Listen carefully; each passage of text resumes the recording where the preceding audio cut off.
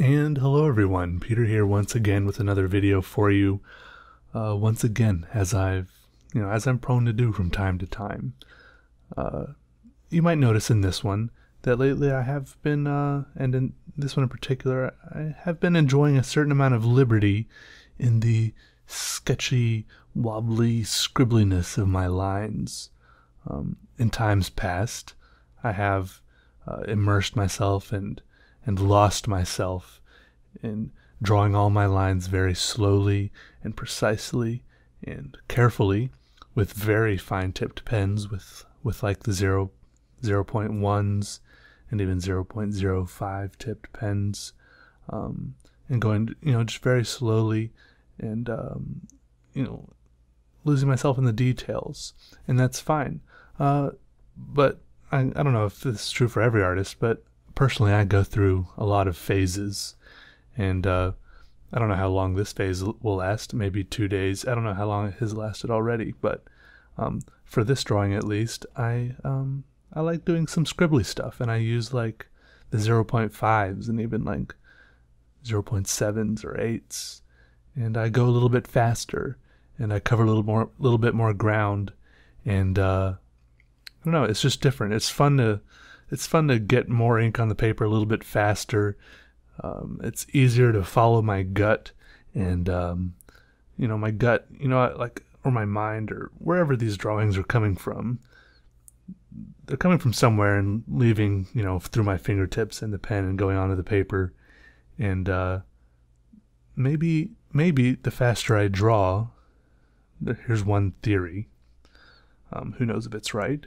Here's one theory. Maybe the faster I draw, the more accurately what I get onto the paper will represent what was in my head. I guess the other theory would be that the more carefully I draw, the closer it will be.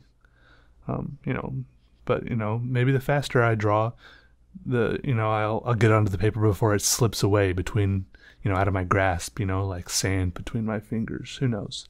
But I like drawing this way. I like drawing the other way too, though. I've done that so much. I'm not saying like one way of drawing is better than the other, or any way of drawing is better than anything else. I just enjoy certain ways of drawing at certain times. But anyways, yeah.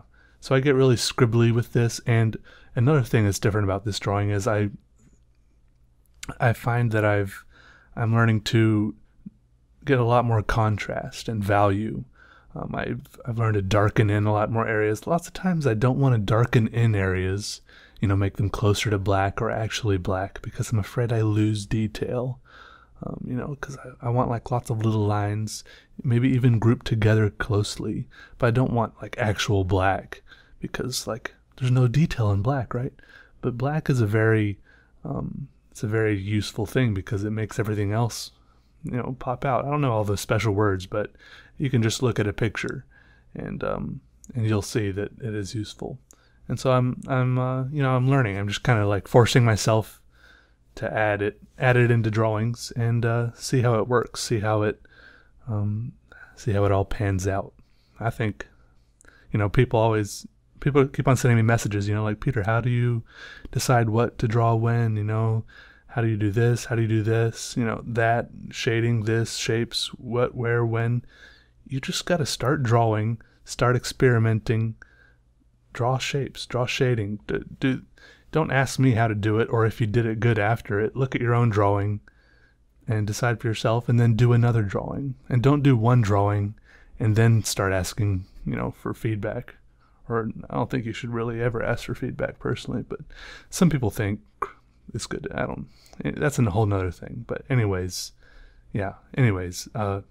I think the key to improving and being better at art, whatever that means, is to just do it a lot. And I've said that a lot. But it won't feel like a chore if you enjoy doing it. And if it does feel like a chore, you probably won't do it a lot. Just like my mom used to, try to get me to practice the piano, and I didn't really want to.